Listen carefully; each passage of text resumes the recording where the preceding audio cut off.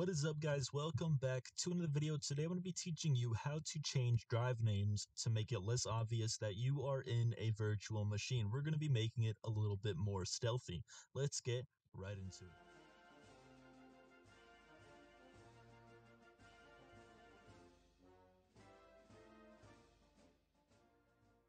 So first things first, let's go ahead and check out what we are up against. So we're going to go ahead and open up the start menu, and we're going to go to our device manager.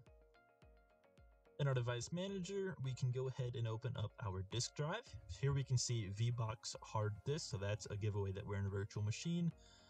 Display adapters, VirtualBox graphics. I believe here, 𝙎𝙬𝑽𝑏ox again. If you go here, this looks fairly normal, but it can be a giveaway. And other than that, we should be good. Nothing else says VirtualBox.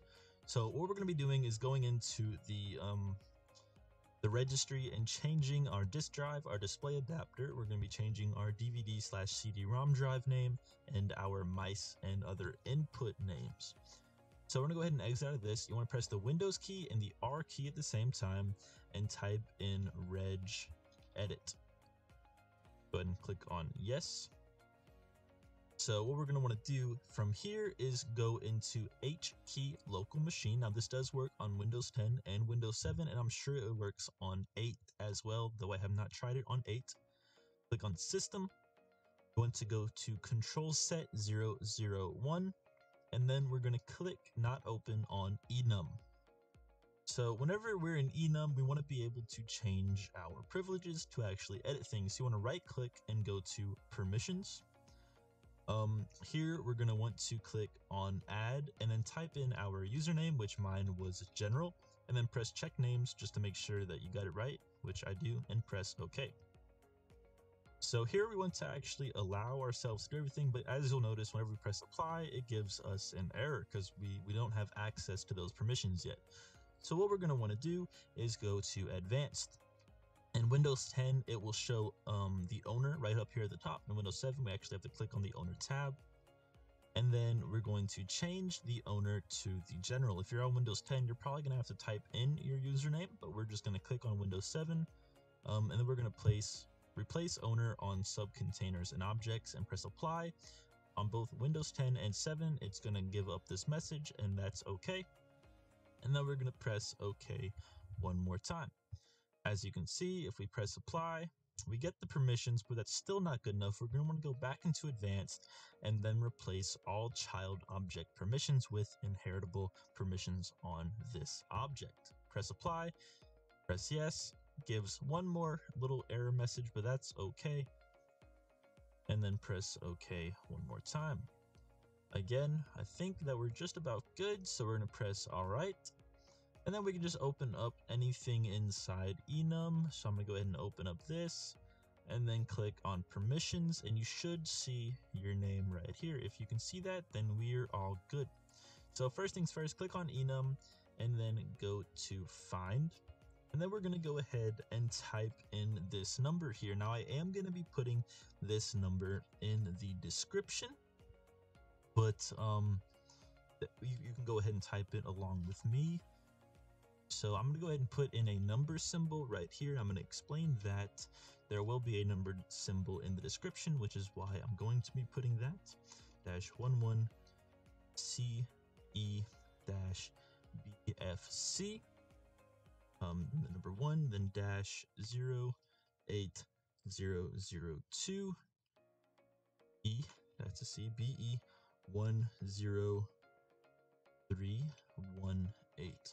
All right, so at this number symbol, this is what we're going to be changing for each search through the registry here.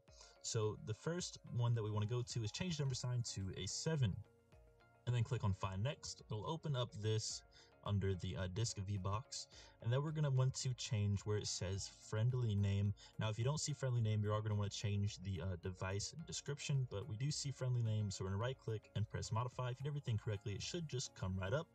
And then we're going to change it to something a little bit more believable than 𝙎𝑃box to make this thing a bit more stealthy. My laptop here has the NVIDIA GTX 1080. So that's the one that I'm going to pick. You should probably put whatever your laptop has. I'm going to press OK. That's wrong one. Sorry. We're looking at a hard drive right now. So I'm going to use my WD elements. And then this is a 100 gig drive. So I'm just going to put 100G and then press OK. Next, I believe we are going to be changing the display adapter. So we're going to go back to the enum, press find, and then we're going to change that 7 that we have into an 8. That is a 9. No, what am I doing? Oh, I don't have my num lock on, so I switched over. All right, so 9, and then we're going to change the 7 to an 8 and press find next. So here we're going to change the device description here, I believe. Yes. Device description, we're going to modify that into my NVIDIA display adapter. So that's my NVIDIA GTX or 1080. Is it GTX or 1080 GTX? 1080 GTX. We'll press OK. And next, we're going to go back up to the top one more time. We're going to press find. We're going to change that 8, 5 this time. Press find next. Again, we're going to want to change the friendly name if we have one. Press modify. This is the CD-ROM drive, so I'm just going to call this CD-ROM, and this is going to be, I guess I'll just leave it like that. So CD-ROM, you can look in your computer and see what you have. I'm just going to leave it as CD-ROM for now. Next, we're going to go back up to enum. Right click one last time, change the 5 this time to an F, and then press find next. And we're going to change the device description to something that looks a little bit more normal. So we're going to get rid of the PS/2. We're going to go ahead and get rid of that.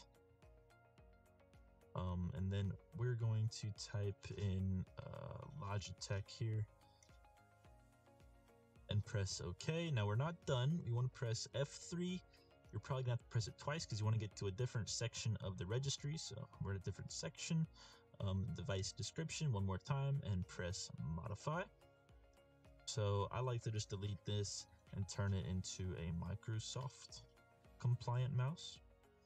And some of you may be able to get away with pressing F3 one more time into a different registry. Now, I don't actually have anything in here, but if you do have anything in here that says VBox, then go ahead and change that to something believable. Only change friendly name or device description. So after that, we are pretty much done and in under 10 minutes.